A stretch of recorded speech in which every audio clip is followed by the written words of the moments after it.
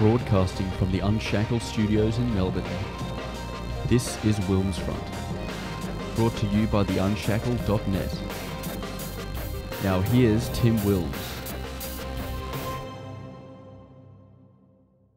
Now, the topic that's been in the news this week is Australia's current drought. Scott Morrison has faced pressure from all sides of politics, including his own, to better assist farmers who are struggling during this time. Australia's dirt and soil, it's always been tough for agriculturists. We've long been called the land of drought and flooding rains, but this current drought is not simply due to what is called cyclical rainfall deficiency, or even more absurdly due to climate change. This is actually a man-made drought caused by government policy and bureaucratic mismanagement. So it stems back from the 2007 Federal Water Act and the Murray Darling Basin Plan. A dissenting voice to these policies at the time, who we need to listen to more than ever now, is Ron Pike. He's a water consultant and a third-generation irrigation farmer. He's made countless radio and alt media appearances, including on my colleague Steele Archer's Detonation program. He's also written for Quadrant Online. I'm pleased to speak with him tonight, so myself and the rest of you can learn the truth about this current drought. Ron, welcome. Thank you, Tim. Delighted to be with you.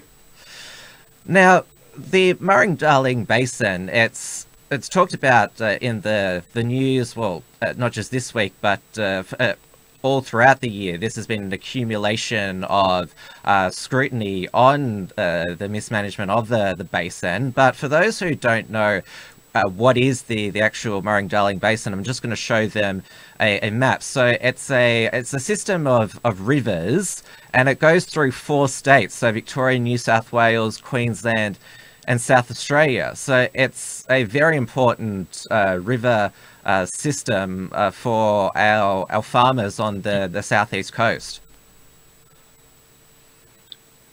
Yes, that is correct, Tim. It is one of the biggest drainage systems in the world. All of those rivers flow through some of the most fertile farming land in the world. And the great thing about that is the whole system, the whole 1 million square kilometres of it, is in a Mediterranean climate, and that is what makes it ideal for the growing of basic food crops. And it's why, up until recently, that whole area was not just Australia's food bowl, it was a food bowl for over 40 million people. And look what's happened in the last 2 or 3 years. It's gone from a food bowl that people came from all over the world to look at, totally vertically integrated industries that produced top quality food and delivered it straight onto the supermarket shelves, not only of Australia, but of a much larger area across Asia. In the last 3 years, that has all been almost destroyed. It is a crime against humanity. It is a crime against the people of Australia. And the politicians that are allowing it to continue are an absolute disgrace. Yeah, it's a national tragedy for sure. And well, ever since European settlement happened, farmers have been there generation to generation. Parents handed their farms over to the children, but we're seeing increasingly, especially in this social media age, teary farmers making videos on Facebook just saying we have to end this generations old family tradition, and it just breaks your heart. Look, it's shocking what's happened. Australia is not short of water. I have been through this many times. There's 290 million megalitres of water runs off the Australian continent every year. Of that, we use less than 3%. The claim that the Murray system is overcommitted is the greatest load of rubbish that was ever put up, and of course who fostered it? Malcolm Turnbull. People don't understand that the Murray River is still the biggest river in Australia when it comes to the quantum of water delivered to the sea.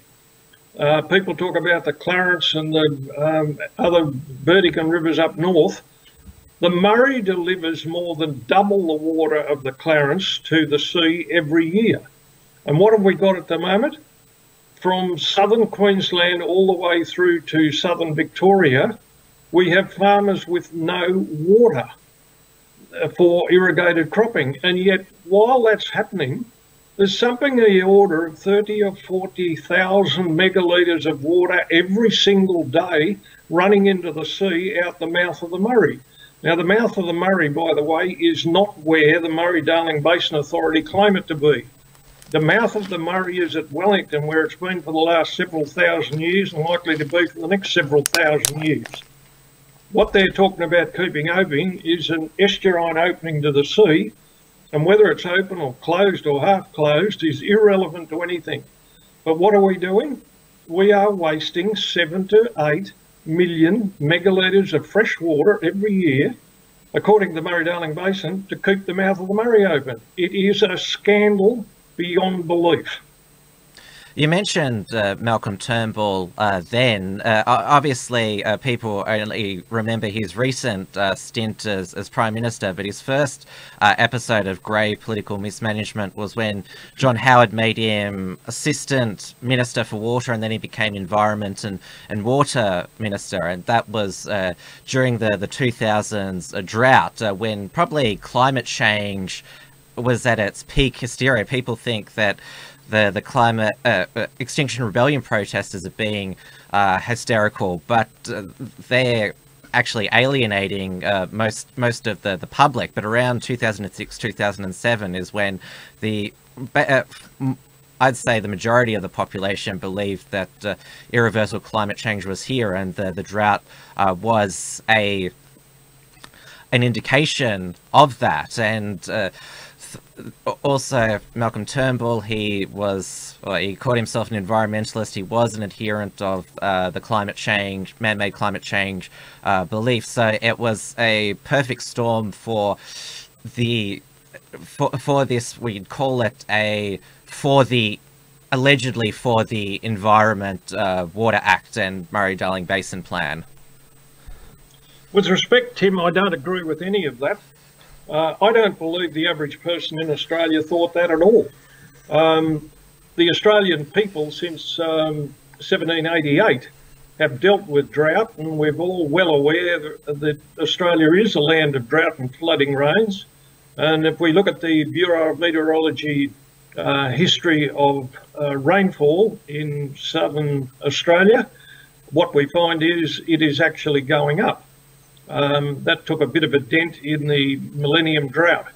But look, what I would like to do before we go any further is sort out this nonsense about the current drought versus the Millennium Drought. The Millennium Drought lasted for 11 years, from 1999 to 2010. During that 11 years, none of our dams ran empty, none of our rivers were dry. We maintained water for the whole length of all of our rivers in sufficient volume to supply all stock and domestic and municipal needs. We had sufficient water to keep all of our permanent plantings, that's fruit trees, grapevines and the like, alive.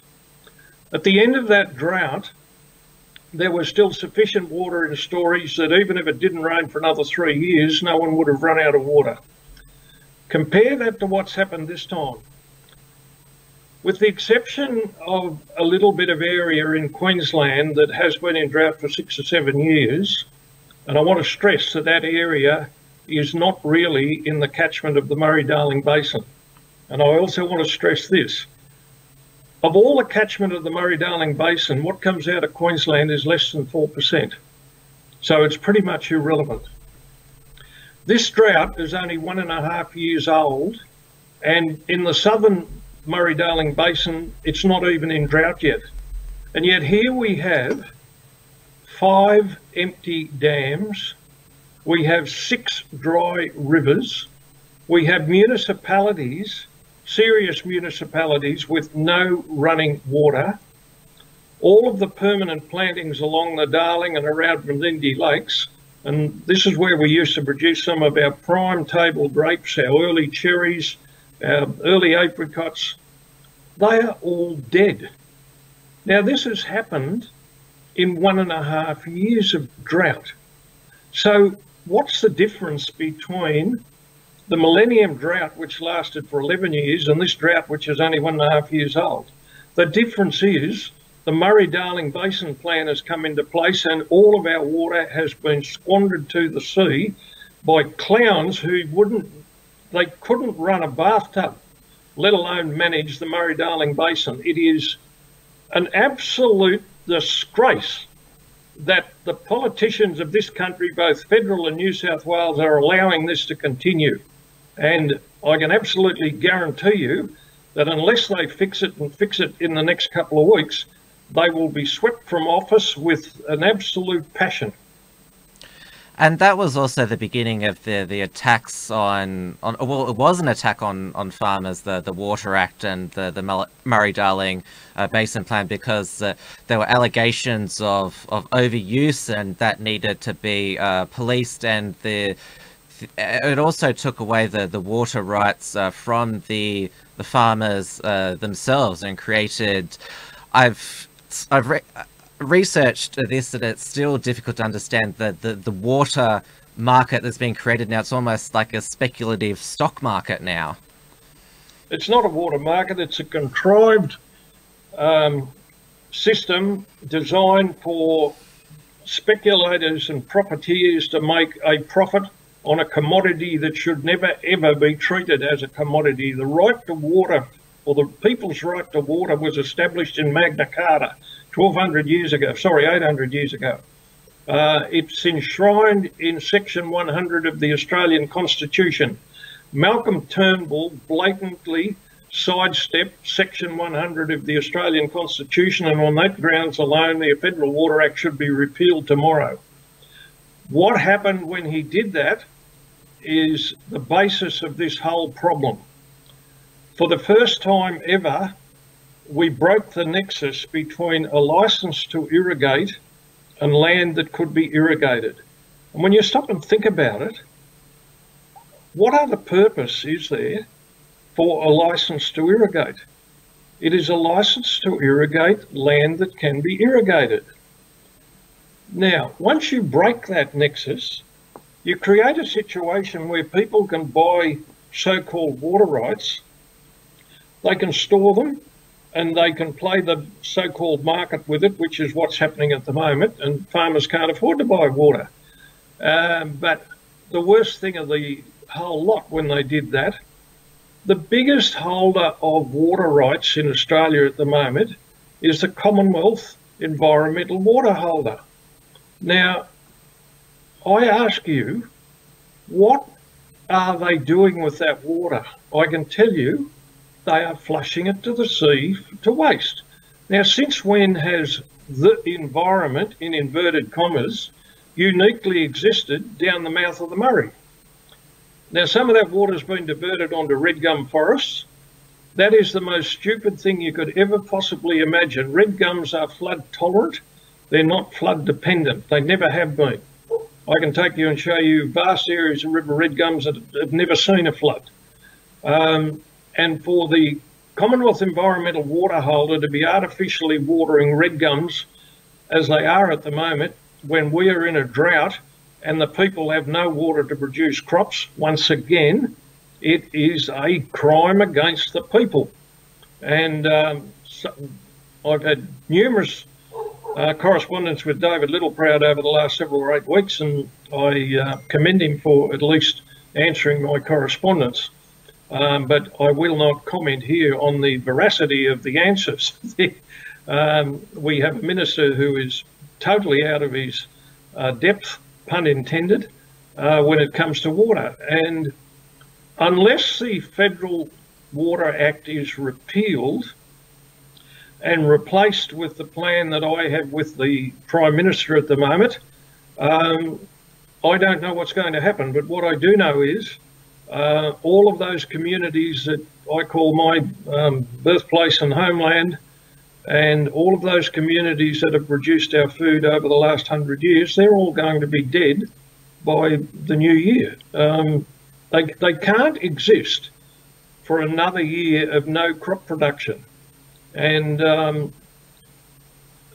you might ask, well, you might say, well, there's no water left there. Well, I'm sorry, there is. There's no water left in the Darling system, and we can't fix that until it rains again. But there's considerable amounts of water left in the Lachlan, the Murrumbidgee, the Murray and the Goulburn rivers, which are the heart of the food bowl. But what's the government doing with it? It's flushing it to the sea, for goodness sake.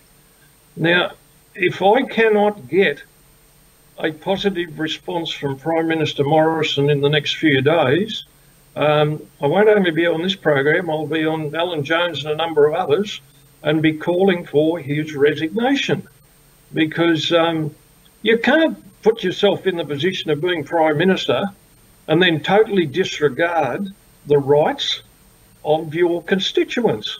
And there's no greater right that the people have than the right to a consistent supply of water, power and gas. And this government has denied them that.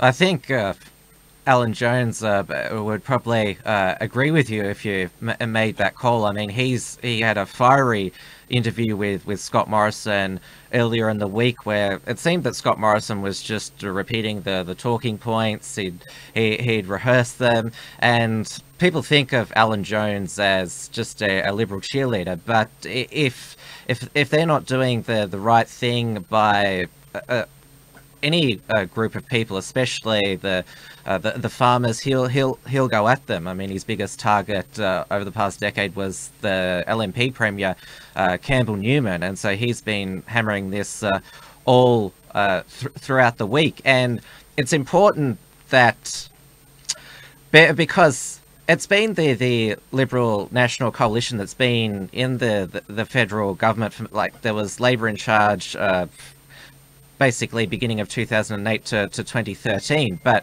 we've had the National Party hold the agriculture and water portfolio, Barnaby Joyce, and then David Littleproud, and now Agriculture Minister is Bridget McKenzie. So they can't just blame the inner city lefty environmentalist greenies. They've been at the helm.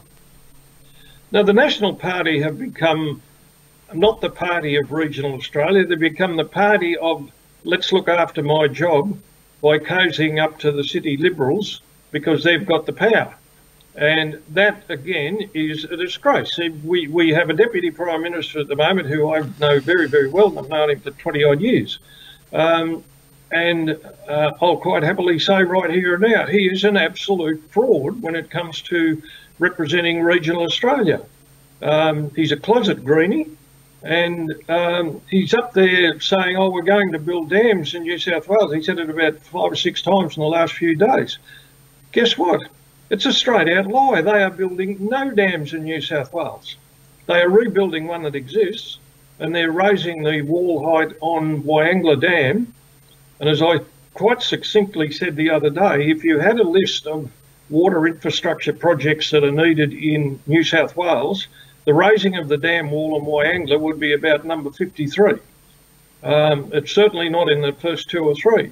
Now, we've got the similar thing, and I saw Melinda Pathy trying to airbrush her brilliant political career on Channel 10 about an hour ago.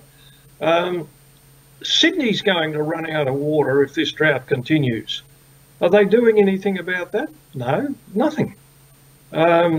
Melinda Pathy's out there saying, oh, what a wonderful job they're doing. The people are using less water in Sydney. Well, I've got news for you, Melinda. They're still going to use water. We're down to 1 million megalitres left in the dam. And if the drought continues for another 2 years, where's Sydney going to get its drinking water from? The plans for Sydney's future water we put to the government 6 years ago. It hasn't been acted on.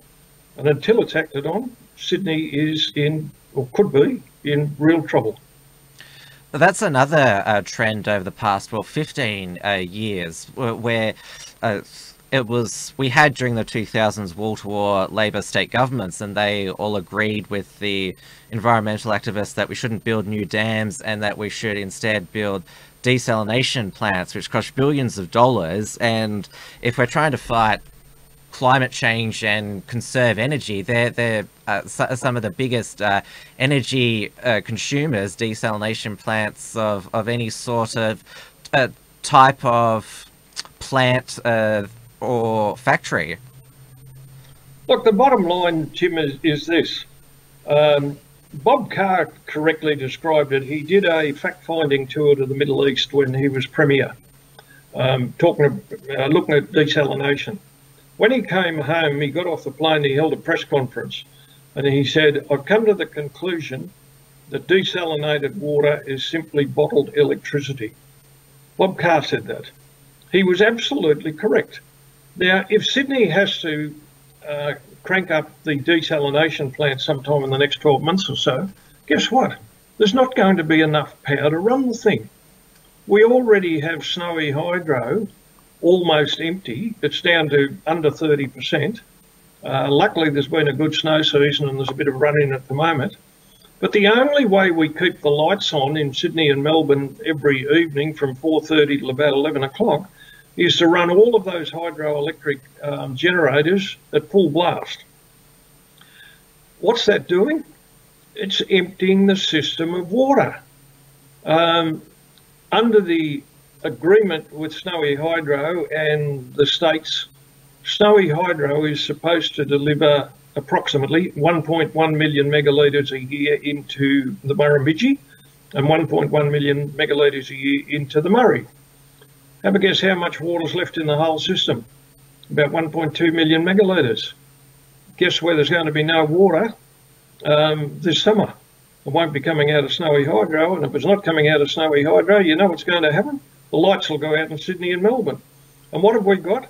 We've got government ministers who have been made aware of this, and they just sit there on their hands and no decisions to fix this are being made. And if you think it's a difficult place to be, being Prime Minister and a senior minister, when people run out of water, how bad's it going to be when they run out of water and power as well? I wouldn't like to be in Parliament, frankly. Yes, water and power, they go hand in hand. I mean, farmers, they need both access to cheap and efficient electricity and water as well to grow their crop or feed their cattle, whatever type of farming they're in. And so the energy crisis is linked to the water crisis as well. Absolutely agree. If you read my work, I've been saying this now for 6 or 7 years. It's what I call the tools of trade of production. And it matters not whether it's primary production or secondary production or manufacturing industry. Every producer has to have power, water, gas and fuel. The fifth one, of course, is labour. Well, we're not short of labour. But both state and federal governments have made those basic inputs of production scarce, expensive, and priced our wonderful adaptive and productive producers, they've priced them out of business. And a classic example, and I applaud what both Alan Jones and Pauline Hanson have had to say about the dairy industry, but I also would like to alert them to this.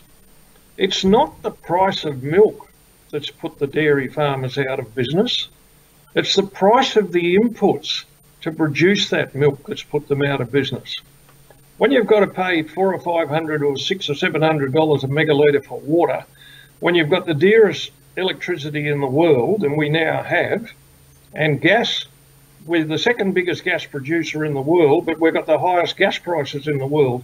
Now, surely someone should get hold of both the Minister and the Prime Minister by the scruff of the neck and say, how can you justify this nonsense? Because that's what's putting dairy farmers out of business. The washed potato industry in southern Australia is already gone, and it's gone for the same reason. The corn industry is gone, and I used to be part of that industry and very proud producer of corn that's used in all of our processed foods. The rice industry in Australia was the most productive and efficient rice industry in the world, and it was that way for over 60 years. My paternal grandfather was one of 5 or 6 people that grew the first production of rice in Australia. We used to produce 1.5 million tonnes of paddy rice a year. You know how much we produced last year? 50,000 tonnes. Can you imagine how many people have been put out of work as a result of that? And yet we've got a Prime Minister sitting there, we've got a Minister for Water, David Littleproud, sitting there saying, oh, we have to let this Murray Darling Basin Plan continue. You know, it's going to do the right thing one day. Well, I'm sorry, guys. It's blatantly obvious it hasn't succeeded. It's wrecked the whole economy, and there's no water left. So guess what? Either it goes or you guys go. It's pretty simple. Still, all the conversation this week is about drought assistance, because there's been drought assistance for over a decade. There was another drought in the early 2010s, but now there's going to be because it's $250 a week. It's been quoted, the drought assistance, but now Scott Morrison is issuing a $13,000 lump sum. But no, they're not talking about what you're talking about. They haven't mentioned we're going to review the Murray Darling Basin Plan. Scott Morrison's talked about an ACCC investigation into the water market, which doesn't report until well into 2020, which there's not enough time. Morrison will be gone long before then unless he corrects this. He's really only got 2 weeks to fix this. I have put on his desk the plan that will fix it, and I'll come back to the drought assistance in a minute. There is no other way. We can manage our water in a fashion where everyone can have all the water they need, and the environment, which I very quickly would like to point out, the Murray Darling Basin Authority have never defined where it is or where it resides or what it is or anything. They just assume that flushing water down the Murray to the sea is somehow beneficial to the environment. Now back to drought assistance. Once you get to the stage where we are now, where we have a large section of Australia in drought, and nothing's been done before, there's really nothing the government can do other than hand out money. It can hand out money to keep people in food and supplies. It can hand out money to some extent to buy feed for livestock. But what you need to remember is by the time an official drought declaration is made, most of the reserves of fodder have been already used, because no one can ever tell us when a dry spell becomes a drought until afterwards. With the hindsight of history, we can say, oh yeah, that dry spell became a drought back in April last year.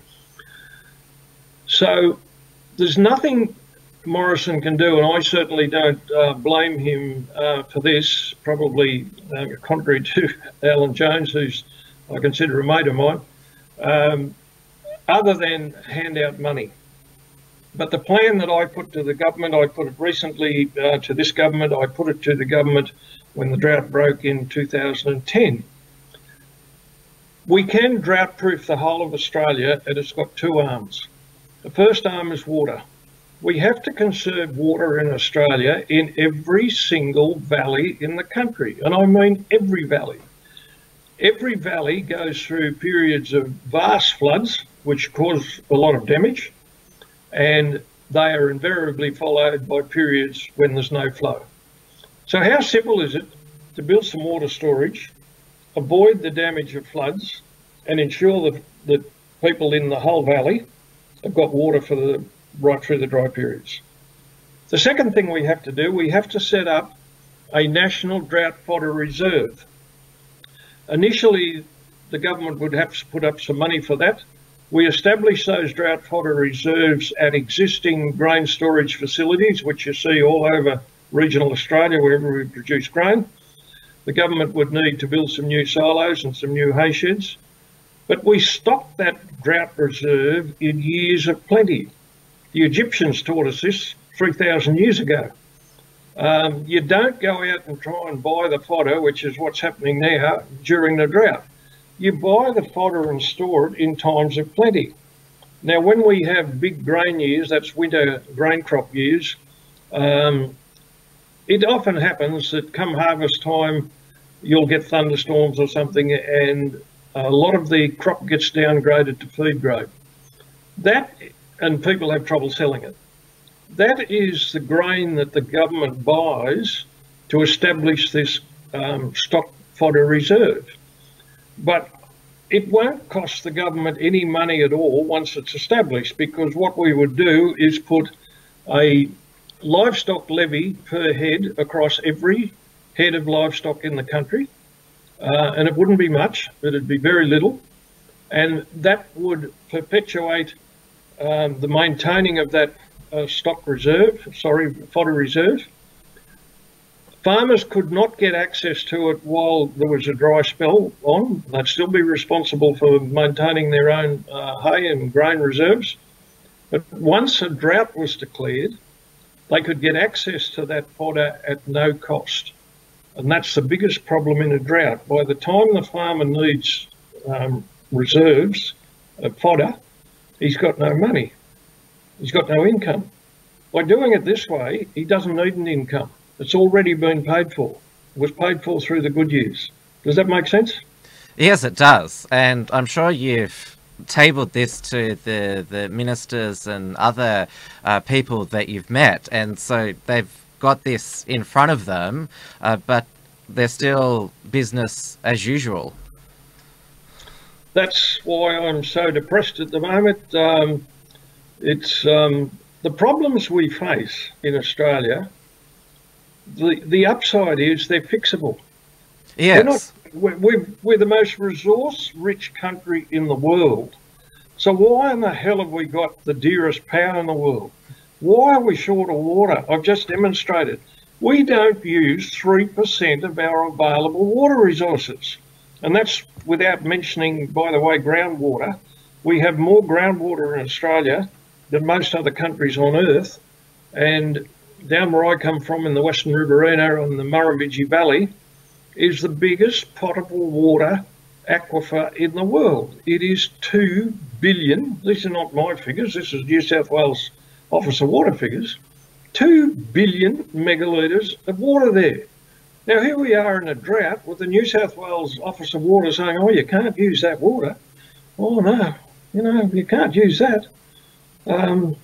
We are currently governed by and managed by a governing class that are only interested in their own future, and they are not operating in the interests of the Australian people. And frankly, I don't know how we're going to do it, but we should cast most of them into the river.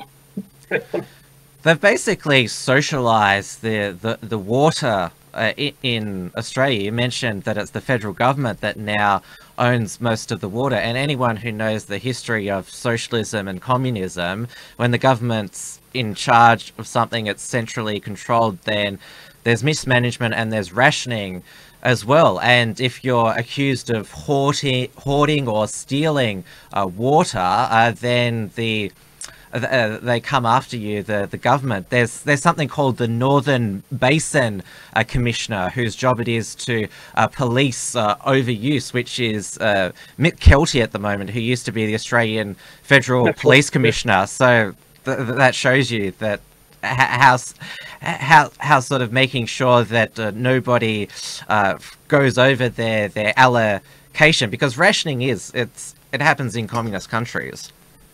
Look, it's a totalitarian state we live in New South Wales, and it's time the people rose up and said, we're not going to cop this anymore. I'll give you an example of just how bad it's got, which relates to water. When the state decided to build Burrinjuck Dam, which was in the middle of the Federation drought in 1898, they didn't start building it until 4 or 5 years later. But they very correctly went ahead and said, well, right, if we're going to build this dam, we then have to organise how we use the water. They built Berrumbed Weir, they dug the main canal, and they bought Sir Samuel Macacky's North Yanko. The organisation that was set up to do all of that and it was set up in 1914. No, sorry, before then. Anyway, it doesn't matter. About 1910. Was the New South Wales Water Conservation and Irrigation Commission, warmly known as the WC and IC. That one bureaucracy ran all the water in New South Wales for well over 90 years. They built dams, they built weirs, they dug channels, they supplied water to Sydney and supplied water to everybody. There was one organisation. In the last few years, we've gone from one bureaucracy managing water for the whole of the state to anything up to 7 or 8 bureaucracies in every single valley. Have you got that? Yes. The number of bureaucracies is in the, I don't know, it's in the dozens and dozens and dozens. All of those bureaucracies are employing people who expect to get paid from the sale of a dwindling amount of water because they're wasting it. And so why do you think there's problems out there? If we took the machete to 3/4 of the bureaucrats managing water in New South Wales, two things would happen. The first is the management of water would improve overnight. And the second thing is there'd be plenty of water for the people. It's ludicrous what's going on.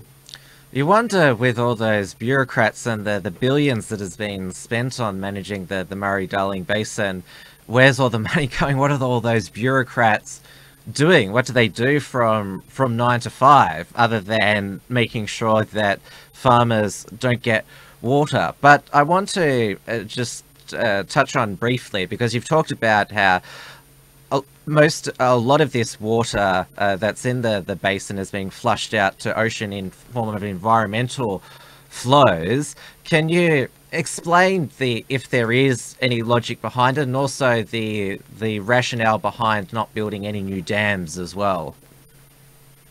Look, the answer to the first question is it's nothing more than bloody-minded stupidity.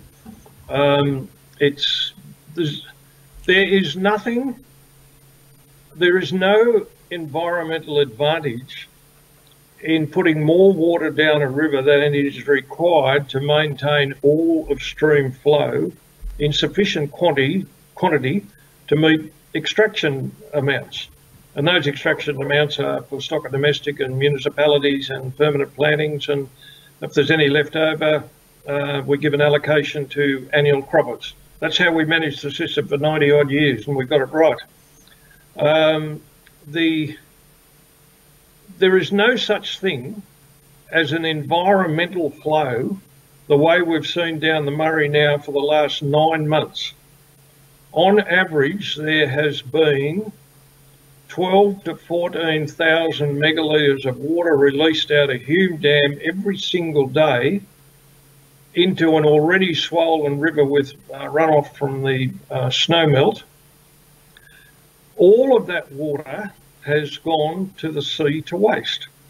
And the authorities have, for the last 3 or 4 years, very, very falsely and deceptively changed the way they report the river flows downriver. I can assure you, if you go onto the website of South Australian Water, you will see there the amount of water flowing through each of the weirs down through South Australia. All of those volumetric figures that appear every week are fabricated. Why are they fabricated? Because they are embarrassed, or would be embarrassed, if it was shown the real amount of water that's just flowing out to sea. And I repeat right where we started out. This either has to stop within the next 2 weeks, or the Morrison government, the New South Wales government, and probably the Victorian government are going to be washed away with the reaction of what's happened. And once again, pun intended. It's just so unbelievable that there's been successful agricultural production in the Australian continent for 200 years, and in just the 21st century, it's just been completely ruined just because of ideological stupidity, as you call it, adherence to quacko theories, how it's just all been. And yeah, you saw Alan Jones tear up on Sky News on Tuesday night. Just listening to you, I'm getting quite emotional, because it's just, how could this happen? And Peter Credlin, who he hosts his Sky News show with, she's the daughter of a dairy farmer as well, so it hits close to home, sir, as well. And we also saw Pauline Hanson tear up on 2GB with Alan Jones this morning, because it's the dairy farmers, they're another one that's struggling. Her idea is to re-regulate the dairy industry. That's also what Bob Catter, the independent member for Kennedy, has been lobbying for, and it's all related to this the price of milk wars, because the major supermarkets, they introduced $1 a litre of milk. It's slowly gone back up, and it's obviously people are wanting more to go back to the dairy farmers. But what's the guts of that problem? Is it what was the deregulation of the dairy industry? Look, there was no problem with the deregulation of the dairy industry.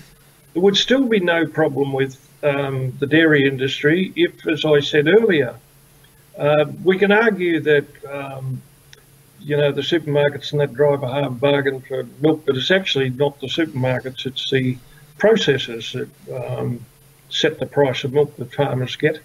Of course, they've got to deal with the end user, which is the supermarkets. But the problem with the dairy industry is, and I did mention this earlier, it's not the price of milk, it's the price of the inputs of production. And once you get water at hundreds of dollars a megalitre, when for the last, well, ever since we've had volumetric allocations, the price per megalitre of water for broadacre irrigation is usually $30 to $35. Once that goes from $35 to $4 or $5 or $6 or $7 or $800, how can a dairy farmer exist? Now, while that's been going on, his power bill that used to be $400 or $500 a month is now $5,000 or $10,000 a month. His power bill. If he uses gas, which quite a lot of them do, we've got the dearest gas in the world. And do not lose sight of the fact how important this is. The whole of Australia runs on diesel fuel. Outside of a few electric trains in the centre of the major cities, all of our transport, all of our agriculture, all of our fishing, all of our forestry, all of our mining, it runs on diesel. Guess what? We don't even produce diesel in this country anymore.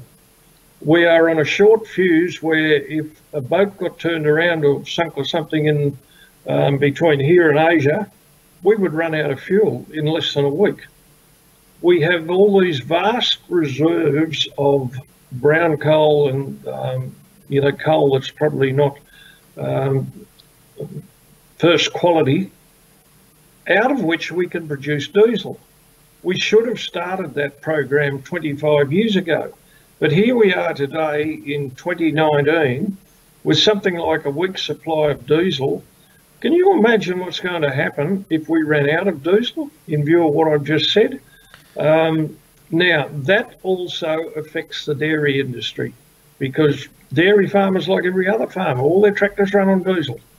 And I just go back to the point, both our federal and our state governments have let the people down.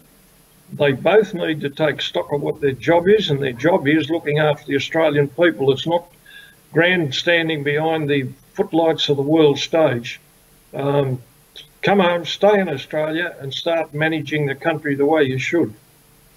Yes, other experts in the area have talked about fuel security, how given that we are so dependent on overseas now, that we could potentially run out of fuel and energy. It's not just affecting the farming sector, but it's one of the reasons why we don't have a manufacturing industry anymore. That was most obvious with the closure of all the car manufacturers in Adelaide. Obviously, well, everyone in the supermarket still wants to buy local produce and products, but this is going to be the next thing that goes, and it'll definitely be more visible.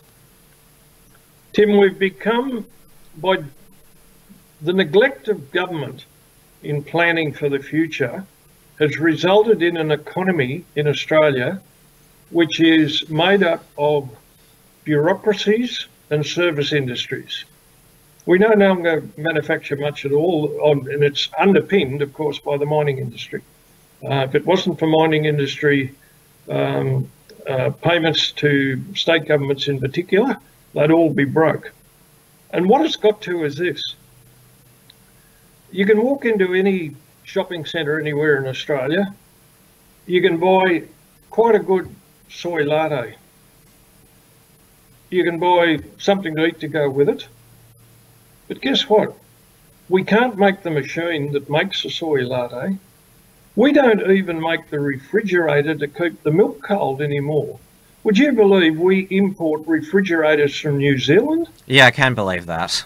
Now, who would have ever thought, I'll accept that the Kiwis can always beat us at rugby, but I don't accept that they should beat us at every other thing. And I've got a very warm spot for the Kiwis, by the way, but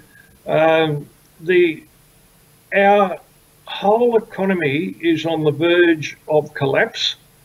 We are headed into probably the deepest recession that Australia has ever seen. And the result of that is going to be a dramatic drop in the standard of living for every Australian. Now, that's not where we want to go.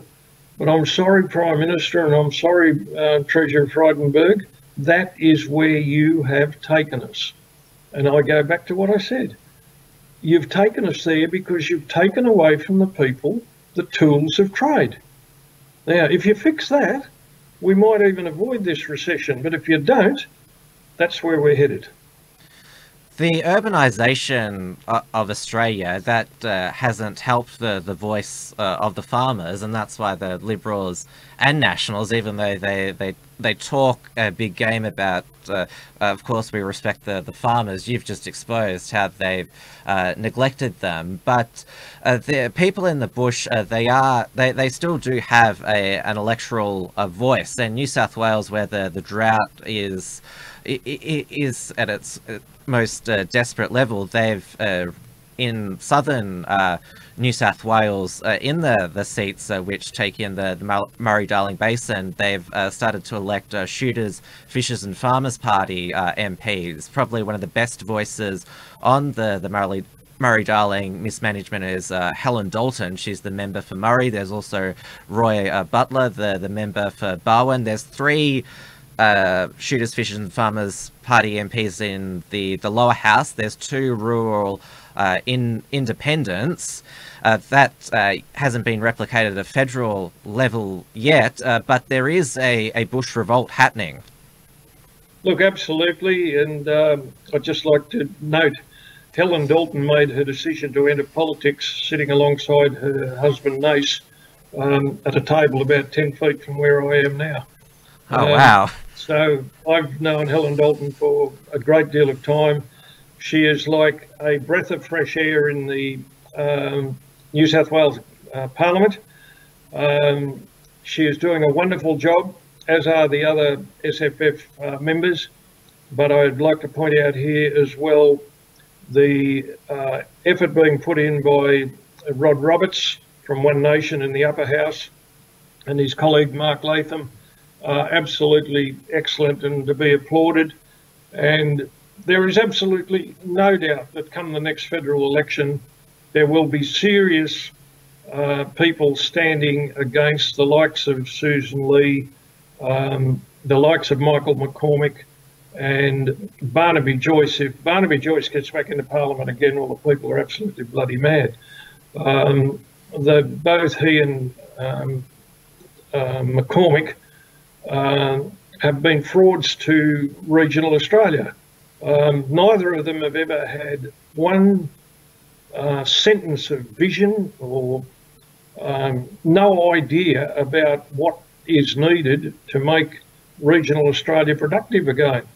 And all they've done is supported all the things that have made it unproductive. Barnaby Joyce stood up there on the Murrumbidgee, banks of the Murrumbidgee alongside Gajildri Weir about 4 years ago.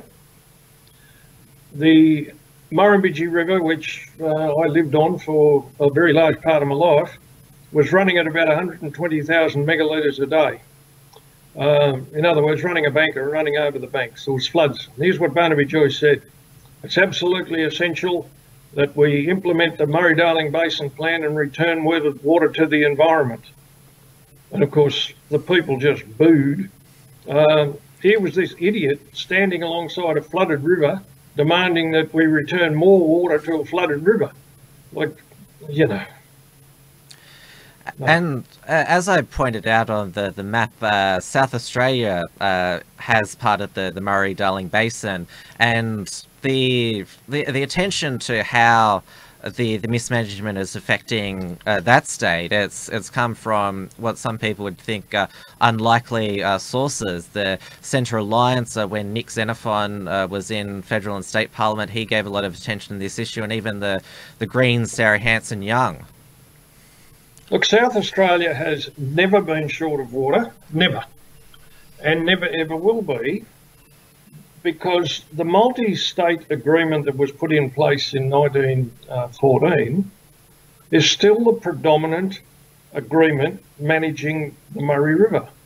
And that agreement quite simply states that the first priority for water in the Murray will be to maintain all of river flow in sufficient volume to ensure that South Australia gets a minimum of 1,850,000 megalitres a year every year, and there's a little proviso, except in exceptional circumstances. In 104 years, those exceptional circumstances were brought into play once, which was in 2007, but they were never ever met. In 2007, the worst year of the millennium drought, South Australia still got 2,400,000 megalitres of water. So the claim that South Australia has somehow been denied water is a lie. Well, there you go there. But of course, it seems that South Australia, it's a state.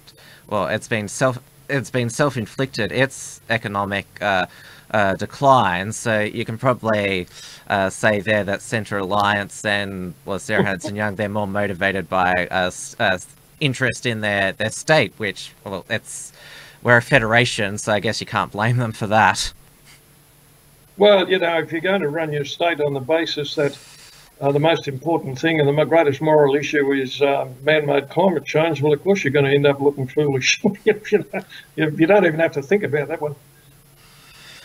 Now, I want to talk about the real life impact that's happening in rural communities, because that's the unpleasant aspect to talk about. I've talked about rural flight, how the rural electorates are becoming much larger, and there's more seats in the city. But obviously, farmers, mental health. Again, Alan Jones, a lot of them have called in, and farmers are pretty tough, and to hear them, they don't break down easily. They're tough. It's tough being on the farm. That's how much it's affecting them. There's a knock on rural businesses as well. The person that runs the milk bar in the rural town, the hotel, everything's affected, and of course it'll eventually affect our food prices in the city and quality of food.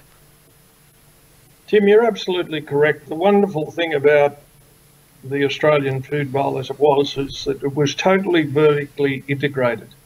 The farmers produced the raw product. There were processors and manufacturers and so on that came into play. The product went on to either trains or semi-trailers, and it was delivered to supermarkets across Australia, and in many cases to supermarkets in other parts of the world. All of that is now under threat. I get at least 1 or 2 phone calls a day, usually from people I do not know. They are often in tears. Some of them are women who are concerned about their menfolk. I had one the other day, and this is from a young gentleman I don't know. And you know what he said to me? He's on the Lachlan River, about 50 kilometres downstream of Forbes.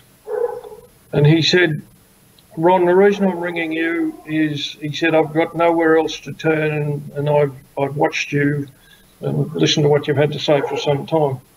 He said, my family has lived on this property for 160 years.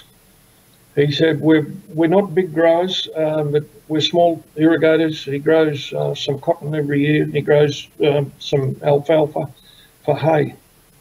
He said, I've educated my kids to university education, but he said one of them wants to come home to the farm, and he said, I can't let him do it because he said, I cannot exist here any longer because after 160 years, when they deny me water, and this is what motivated the phone call, Wyangla Dam is down to 19%, which is only about 200,000 megalitres. He said, I've got no water allocation this year, but the Murray Darling Basin Authority are just releasing 28,000, in other words, more than 10% of the water in the dam, to water some gum trees down below me. Now, with tears in his eyes, or in his voice, he said, Ron, what can you do to help me? And all I could say to him was, mate, I'm doing everything I can, but I can't do any more. Now, I just want to follow that up with what I've been told from the people who are doing similar to what I'm doing down in the Murray. I am told that in the seat of Farrer in the last 12 months, there have been 34 suicides all by men. Now, some of them are made to look like accidents. In other words, they get on the motorbike and go tearing down the road at 100 mile an hour and run into a tree.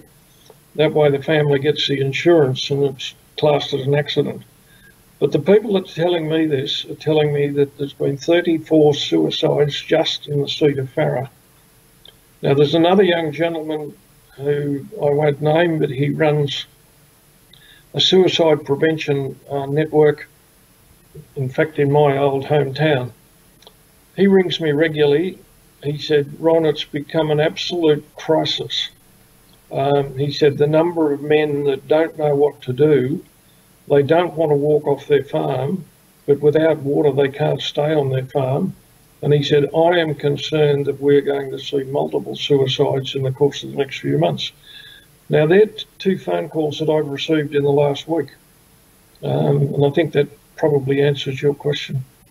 Yeah, that's gut-wrenching to hear that. And yeah, you've obviously got a lot of contempt for Susan Lee. Well, she's the Environment Minister now. She's back in. It sounds like that. Have you been able to get in contact with her? Because it seems that this is the electorate which is most affected by this. I'll tell you a bit of history. I left the National Party in disgust a few years ago, and what I did, I hopped in the car and went down to the seat of Farrer, and I stood against Susan Lee. So, yes, I know her very well. Needless to say, I didn't succeed, but I was that furious and wild then that I'm too old to do it again, but yeah, I threw my hat in the ring in 2016. Oh, good on you for doing that. Now, whenever there's a scandalous mismanagement of something by government, there's calls for a royal commission. Four Corners, they did an episode on the Murray Darling Basin. It seems that a Four Corners episode, the automatic reaction to that is to hold a royal commission. But all that is just presenting evidence. And we've had several royal commissions in the past few years, and there's hardly been any... not many recommendations taken up, or a lot of the recommendations have been wrong. It just seems to just be a venting exercise, which it does expose to the public what's going on. But you've already talked about, you've got the solutions. Why do we need a royal commission, which is going to take up more taxpayers' money to basically say in hearings what you and I both already know? Tim, we've had this, it's ironic in one way you're bringing this up tonight, because there's been a very, very, I won't say heated, but a very robust discussion about a Royal Commission in social media today. In summary, and I think this was ultimately accepted by most people, the calling of a Royal Commission into the Murray Darling Basin Plan now is strictly a waste of time, money and effort. Who do you think is going to draw up the terms of reference? Who's going to select the commissioners? The government and the Murray Darling Basin Authority, and all they're going to do is come up with something like what happened in the South Australian Royal Commission, which was only a few months ago, and they'll come out and say, oh no, the way to fix this is take more water off irrigators. Now, as you and I both know, those irrigators at the moment have got no water. So that's an absolute waste of time. And the issue, and I cannot stress this enough, the issue is now far, far more critical. If the government doesn't act and fix this in the next week or two, I can tell you what's going to happen. There will be civil unrest. There will be uprisings because, look, regional people, you may be able to bend them. You may be able to walk over them and pummel them into the ground. But I've got news for Mr. Littleproud and Melinda Pathy and Scott Morrison. You will never break them. They're tougher than that. They're made of bloody good stuff, a lot better stuff than you bastards are made of. And they will rise up and destroy the government before they will allow everything that they and several generations have worked for to be destroyed by a mob of overpaid bloody bureaucrats who shouldn't be there. So, Mr. Morrison, start listening. And I just want to stress, again, the plan to fix this is sitting on the Prime Minister's desk. It is a plan that doesn't proportion blame. It is a plan that seamlessly moves from that which is costing the government both money and credibility to a plan that will return money to government coffers and return the credibility to the government. I challenge the Prime Minister right here and now to talk to me, and let's start implementing this next week, because if we don't, as I said, those people that you are treading into the ground at the moment are stronger than you, and they will rise up and they will destroy you and your government. And I think most of the people who've been watching tonight, myself, the solution is, or it's quite simple: free the water and trust the farmers to manage it like they always have. They've managed it brilliantly for 100 years. Why would anything change? Like, no farmer, no matter who he is going to want to use water that isn't available, and no farmer's going to use water that will deny someone downstream water, in spite of what they're saying at the moment about the Darling River, providing the rules are in place the way they were for the last 100 years. And if you go online and look at my plan for the Darling River, it's very, very simple. That is the way every river valley in Australia should be managed. And if it's managed that way, we will never, ever be short of water again. The frustrating thing is the present management system is so bloody complex, so multi-layered, that it can't work. The solution is actually incredibly simple. And as I said to someone the other day, they said, oh yeah, but what about the science? And I said, what bloody science? Oh, well, you know, we've got to understand the science. And I said, well, I'll tell you how you understand it. You need a degree from a university in common sense. And then there's only 3 things you need to know. Water availability in Australia is highly variable. It runs downhill and it finds its own level. Now, how simple is that? They're the only 3 things you need to know to manage water. You don't need any science. You don't need any of this other nonsense. And anyway, the guy I said that to laughed. But I will defy anyone, and I don't care if it's the chief scientist from the Murray Darling Basin Authority, anybody else, to challenge me on that. You know, make my day, sunshine, because that's all we need to know to manage water properly. So, do we need to build more dams? Well, during the last 40 years, our population has nearly doubled, and we haven't built any more water storage.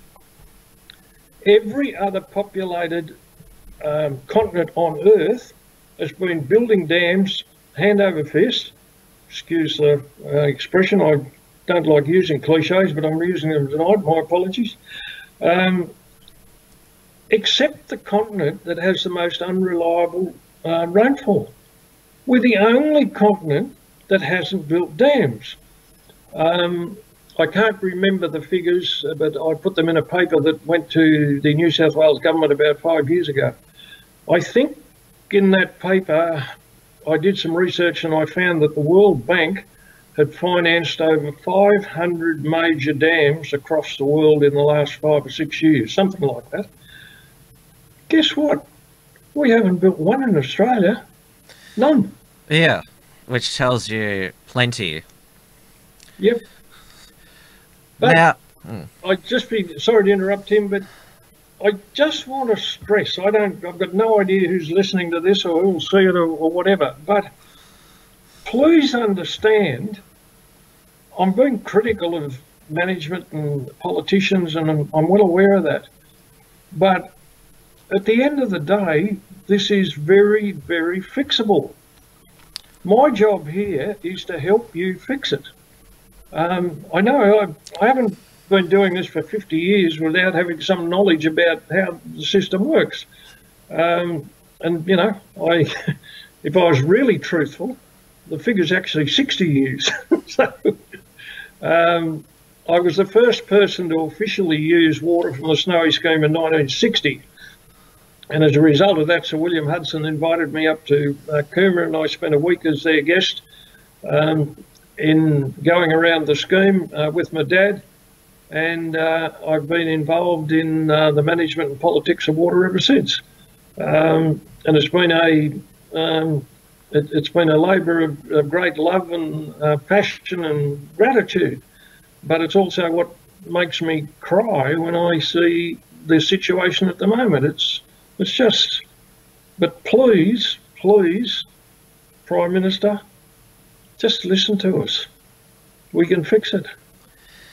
Well, the people watching tonight, they've been in the live chat. They've certainly appreciated what you've got to say, and even if the Prime Minister's still not listening, you've still got to tell as many people as possible. Keep doing media articles, everything. Get the message out to as many people as possible, because as you talked about, a revolt, that's the only thing that politicians are scared of. And I've appreciated you coming on tonight. If people want to get in contact with you or access your proposals, how can they do that? Go onto my Facebook page is the easiest way. I'm always available to give people more detail as once I establish who they are and what they're about. I say here I have had over the last few years a number of people from within politics who have plagiarised some of our work, and I want to stress that the Australian Water Exploration Company, a not-for-profit company, have been responsible for doing a lot of the work that I put forward and propose. And it makes me absolutely bloody sick when I see some two-pit politician or political party plagiarise that work. But at the end of the day, the important thing is that we get those plans implemented, and hopefully we are much closer to that now. But when you see the Prime Minister and the New South Wales Premier and the Deputy Prime Minister struck the stage only 5 or 6 days ago and effectively lied their head off to the Australian people by saying, oh, we're building dams. I challenge them here tonight to name one dam they're building, because they're not. The whole thing was, it was just a charade. They're rebuilding the Dungowan Dam, which is an existing dam. They're increasing the height of Wyangla, which is a bit of a farce. They're not building any dams to make sure that Sydney water supply will be sufficient. Sydney's now a city of 5 million people, growing at 200,000 people a year. That necessitates the building of a Burrinjuck-sized dam every 7 or 8 years to keep water up to those people. Melinda Pavey will go down in history as probably the most incompetent water minister that New South Wales has ever seen, and believe me, that is a very big order, because we have had a run of incompetent water ministers, and you know, it's just, I just want to go back and say to the politicians, both state and federal, all of this is fixable. But yes, it's sure as hell not fixable while ever you are pig-headed enough to think that you've got control, because you don't. You don't understand what you're talking about. Well, I hope the politicians don't believe that the news cycle will simply move on next week and this will go away. I hope that another thing's coming to them, and please, Ron, maintain the rage, because yeah, it's certainly been one of the more emotional episodes to me. I've grown up in the outer suburbs, but yeah, it's been a really it's really touched me, this episode. Tim, I thank you for the opportunity. As you know, it's something that's very dear to my heart and has been all of my life. And yeah, I get very emotional these days because I just can't sit idly by and watch people that I've known virtually from when they were born. I'll just give you another example, and I won't mention names, but this lady rang me yesterday. She has been a real toiler for water reform for 10 or 15 years. I know her and her husband. I've known them, their families before them. And here's what she said to me. She said, "Ron, we are out." She said, "For the first time in our lives, we can't pay our way." And she said, "We can't pay our way because we've got no crops."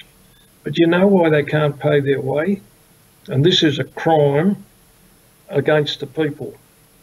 They are still being charged by the New South Wales state water authorities for water they are not getting. They've been charged for that water now since 2002.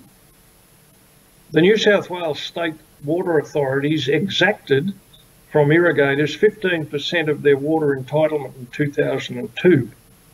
They did it on the basis that it was just for while the drought was on. Now stop and think about, first of all, how stupid this is. The water they exacted was all owned by the state anyway, but they exacted it and took it off irrigators. So they couldn't, when there was an allocation made, instead of, if they had 100 megalitres of water, from that day on, they only had 85 megalitres of water. But then, because they weren't selling any water, or not selling much, they introduced a delivery charge. Now that delivery charge was charged on your water entitlement, regardless of whether you got the water or not. But guess what? They also levied that charge on the water that had been exacted. Now, in my opinion, the New South Wales Minister for Water and the Premier should be in court charged with extortion. Because if that's not extortion, I've never heard of it. But that's what's going on in New South Wales. When this woman rang me, who I've known since she was born and knew her mother and dad very, very well, she said, "Ron, we can't go on. We've got no income, but we're still up for all this money to give to the New South Wales state government for a product that they cannot deliver." That sounds. Closing on that note, if that's not abuse of power, I don't know what is. That seems to me like the final kick in the teeth, or a punch in the guts, or a middle finger. That's after going through all that they've gone through, the government to say, pay up, that's abhorrent. Well, that's what's going on in New South Wales. To a lesser extent, it's happening in other areas. But in New South Wales, that's been going on now for 16 or 17 years. And a class action against the government, I think, would romp in. Well, like I said, I've appreciated your time. We could probably, if we wanted to do a full kangaroo court, we'd probably be going for hours and hours. But we'll leave it at that tonight. But if there's any further developments, I'd love to have you back on. Tim, I thank you very much for the opportunity. We have to persist with this, and we have to get it right. And if I could conclude by just saying, please, Prime Minister, and please, Premier, just let's sit down and talk about this. We can fix it. But you cannot go on denying people access to what is their basic rights. Too right. All right, take care. Thanks, Tim. All the best. Thanks. Thanks for tuning in to WilmsFront. Visit timwilms.com or Rational Rise TV to view the archive of episodes. And keep visiting the Unshackled.net to view all our shows and to keep up with the latest real news and analysis.